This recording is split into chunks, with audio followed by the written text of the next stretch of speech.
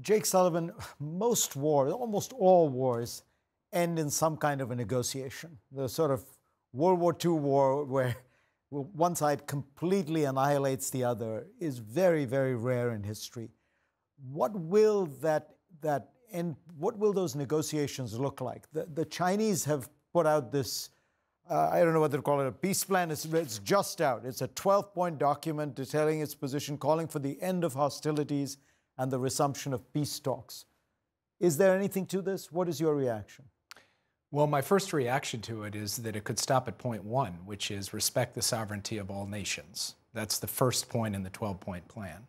This war could end tomorrow if Russia stopped attacking Ukraine and withdrew its forces. Ukraine wasn't attacking Russia. NATO wasn't attacking Russia. The United States wasn't attacking Russia. This was a war of choice by Putin waged upon Ukraine, and it could end if he simply left Ukraine. And that is the best way for this war to end. Now, I cannot predict the future.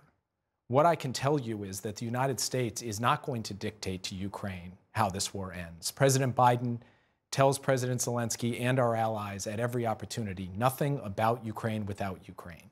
It is the Ukrainians who will decide how they proceed towards the end to this war.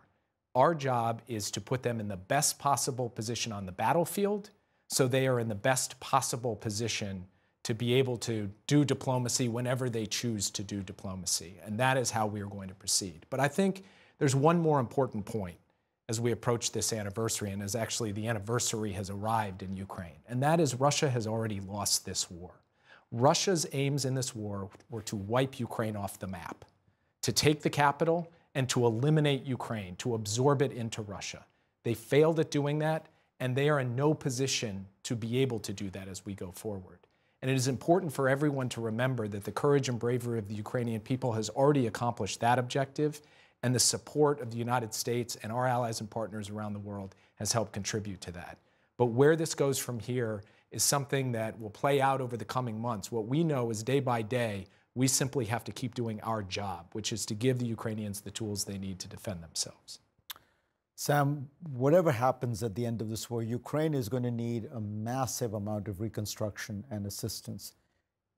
Does the world have the capacity? Does the United States have the capacity for the kind of thing, people talk about a Marshall Plan like there was after 1945 to help Europe rebuild. Is that the kind of scale we need to be thinking about? Well, I think we associate the Marshall Plan with a moment, right? Just as we associate the end of the war, World War II, with a moment.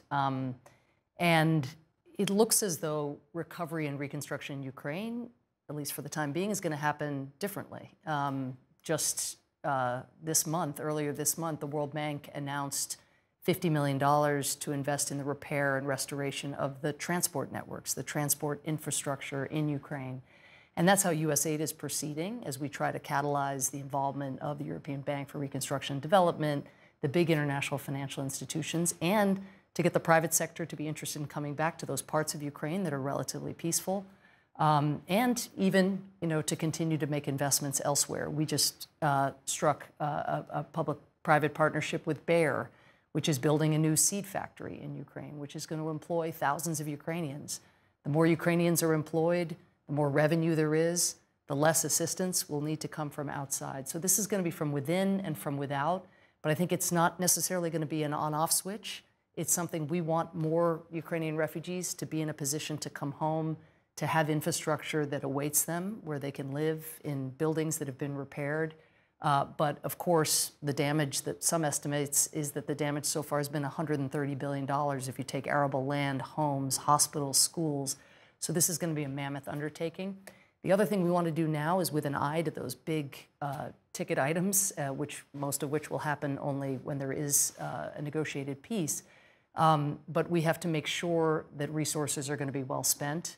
When you have those huge investments, which go well beyond what is being provided right now, that's when, of course, you want to make sure that you have the safeguards in place so that all outside investors and donors know that and can say to their citizens that this is money that's going to be well spent. But I think President Biden has spoken really eloquently, powerfully to how much enthusiasm there will be when this war is officially over. A number of actors are on the outside really wanting to be a part of the longer-term solution, But getting the institutional frameworks right is something we can be working on right now, in addition to these stopgap recovery efforts. Jake, I got to ask you one final question. We've talked all about the world, Russia, Ukraine.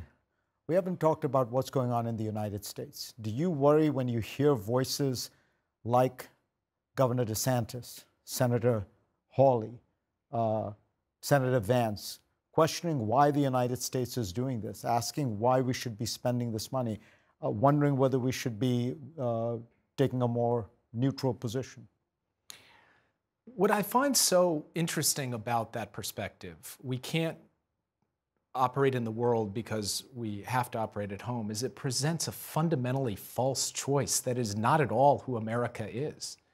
We can both invest at home and provide for the safety and well-being of the American people, and we can lead in the world. And that's what we have done at our best under Democratic and Republican presidents for decades. The United States is capable as a powerful, self-assured nation. We have the resources, we have the talents, we have the energies of our people to solve our own problems here. And President Biden has done more in 2 years to invest in this country, to build jobs, to provide for the social safety net, to deal with the problems that people sit around their kitchen tables and think about, while at the same time mobilizing a coalition of free nations to support the values that Americans hold so dear. So what I would say to those senators is, yes, let's do these things at home, but are you saying that America is incapable of also helping to serve a powerful force for good in the world? I don't think that the American people believe that. I think the American people think we are capable of doing both. And at our best, that is exactly what we have done. And I believe that a lot of the moments I've seen in this last year in Ukraine, from those flags waving in small towns that Samantha was talking about, to the people in the US government who are trying to support folks like Igor on the front lines, that has been America at its best. And so I think that there's a pessimism in this argument that these senators are making.